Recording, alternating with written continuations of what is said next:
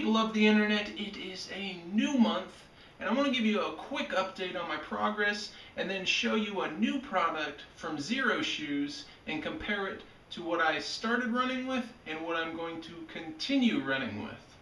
Let's begin. Alright, so for last month, I accumulated almost 68 miles, so I'm doing better than I was last month, and the longest run that I did was a little over 8.5 miles, doing a little better there, and the average pace, well, that now is about, the best average pace is 26 seconds faster, and I've lost another 7.5 pounds, and I have sliced another 1.5 inches off my waist.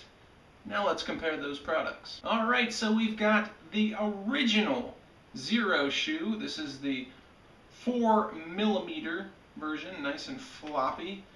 And now we're going to compare it to the Sensori Venture. I don't know if I'm pronouncing that right, but this is a bit thicker. It's about 5.5 millimeters, see, it's not as floppy. And I'll just go through the pros and cons. We'll do the pros first. Alright, now as you can see, let me put this down here so I can show you. It's a little different, like you're not going to have to come up with your own little lacing style. I mean, you can if you want, but I mean, it comes like this, it's ready to go, it's pretty adjustable. You can use these to adjust it. It's going on both sides. It's a little easier to adjust, and it even has this little silicone thing to keep the laces together on your heel. I never had any problems with the laces on the other one. Maybe some other people did. This is a different feature. You can see here with the lace, all they pretty much do is you take a lighter with your lace and heat it up, and then you just flatten it down. And I never feel this. I never have any problems with it, and I've actually putting a shoe goo on it. It gives you a little more protection. But with the new version, they have this little silicone strap, very tough, but then it's recessed a little bit in there. You can see the mold is actually made with a little recession, but it's still, this is going to wear down before the silicone will, so that's still going to be, you know, scraping a little, but I didn't really notice it at all. So that's not an issue. What I did notice, well, we'll leave that for the cons. But what else we got for pros? Oh, okay. Right here, I want to compare. Here's the original. Here's how they set that up, and you can see, I don't know if you can really tell, that's some more shoe goo. Just gives it a little more protection. They didn't like rub through or anything, but I did notice there was a little abrasion. And with the original, you can see, well, if you're stepping on the sides, which you really shouldn't be putting much pressure right there, but these can wear through just because of how they are situated. But so I mean, they took that into account when making these, and now you see it's up on the sides. You can see it's raised up a little here, so there's not going to be any scraping there. And that's the same reason why they did this, because they didn't want that knot. I'm sure after a while, like it would wear through. These have about 110 miles on them. I was only able to put about, I want to say about 17 miles on these before I decided I'm not going to wear these, and I'll tell you why I'm not going to wear them. What else did they improve? Well, the heel cup. Floral fragrance. But the heel cup,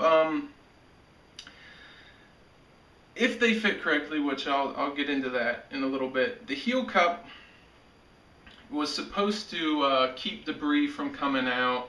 I guess it was supposed to be comfortable, but yeah, I wouldn't say that's an improvement. I guess that's the only real improvements on it. I mean, it's easier to adjust. You're not going to have to time yourself. You don't have to cut them. You can cut them. But then you get into the cons. Alright, this right here is custom fit to my foot. You give them a tracing, and you put a little dot in between your first two toes, and that's where that's put. Exactly where it's supposed to be for your foot, and they cut it around. You do a little tracing around your foot, and they cut it perfect for your foot. You can see this is a size 14, this is custom made, but you can see it's pretty much the same. I mean, if I could get it set, it's pretty much the same. Pretty much the same size, even though it's custom cut. I don't know if you can really tell. That's pretty much the same length. So we'll get into the sizing in a second, but I guess a con could be, you can see this is green with the yellow laces. Your only choice for the bottom is going to be that black. The only thing that you get a choice really in color-wise is little silicone parts and the laces. That's not really a big con. With the silicone though, I've noticed that that's always going to be that size, so if they're a little snug, you're going to run into problems there, little abrasion. And silicone on your foot, especially when you're sweaty or you run through something that's wet, against bare skin, it's not as forgiving as this lace, which you can... Okay, my camera died on me, batteries went out, but yeah, I was talking about how this right here is a lot more forgiving. It's softer, it moves around, you can see it moves in any which direction. So if your foot shifts a little, as it's going to with something like this, you're not going to have those abrasion problems. It's even this little rope, like your foot doesn't really move like this, and so you're not going to have those abrasion problems. But with this, well, it kind of wants to stay in that same shape all the time. Sure, it can move a little, but you have resistance. And you know, I wore the toe socks because it was cold out, and I still got a blister on my left foot with the toe socks on. Never got a blister with these. 110 plus miles on them, never got a blister. First run in these, got a blister. So I thought, okay, maybe I had my foot shifted too far forward, because I noticed it was tight. I could feel this in between my toes as I ran. So I loosened everything up and I shifted it so my heel would come back farther. And then I wore them without the toe socks. Well, I got a blister in the same spot, like in between my toes, a blister on top of my toe, and then a blister on my heel. Now, when you say that, of course Xero Shoes is going to tell you, oh, you must be heel striking. Let me show you something here. 110 miles, look where the wear is. I don't know if you can really tell, but I'll show you. Right here, almost smooth. A heel striker would have the heel almost smooth. Not sure if you can tell. It's not smooth down on the heel. It's smooth down right here. Not heel striking. The problem is, then whenever I had them loosened, and my heel, of course, would shift a little bit as I'm running, especially up and down hills. My heel was rubbing, I don't know if it was rubbing that little seam there or not, or if it was just, you know, coming on the side here and then sliding down. With this, you don't have that. You don't have any heel at all. If you're slipping off the side, you're slipping off the side. You're not going to feel that abrasion. So I had, oh, and also on my right foot I got a blister too with these lovely new things. But I'm not bashing them. I'm just saying, and I'll show you why I'm not bashing them. It has to do with the sizing. These are the 14s. These are the highest they decided to go with because they don't custom fit them for you, and they have to pay for the mold just because of this little dinky thing. And I think the heel cup anyway was a bad idea in my mind. It adds more weight on your heel, and I don't really like it. It's unneeded. I never had problems with the heel. But yeah, I'm going back to running with these, and I'll wear them down until I got a hole through the thing, or yeah, I'm probably run it until there's a hole in it. If the laces wear through, I got plenty of extra here. So I'm going back to these, but I want to show you why I'm not bashing them. That if they fit you, I'm sure they're pretty good as long as that silicone isn't giving you issues on the bare skin.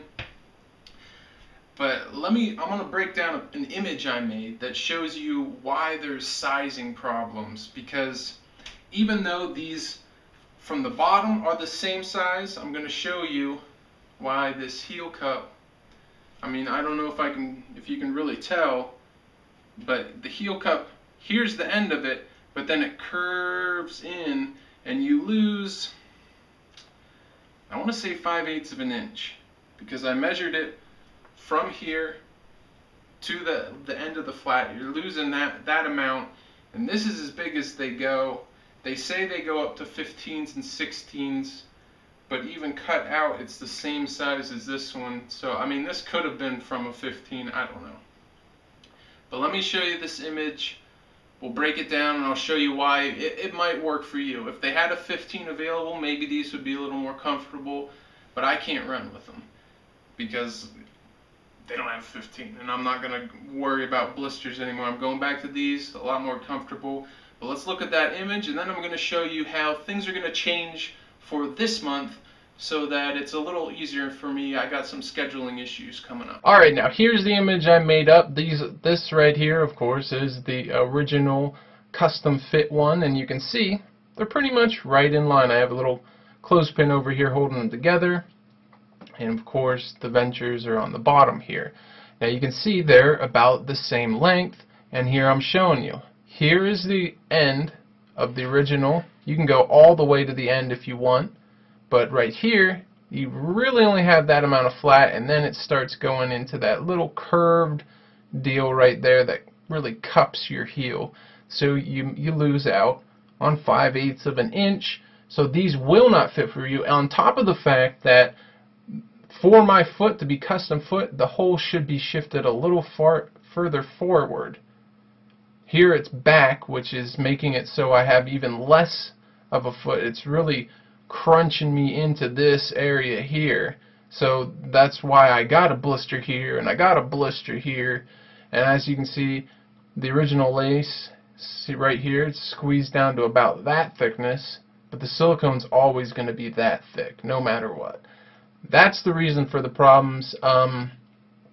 If you normally wear 14s, you're probably going to run into this issue yourself.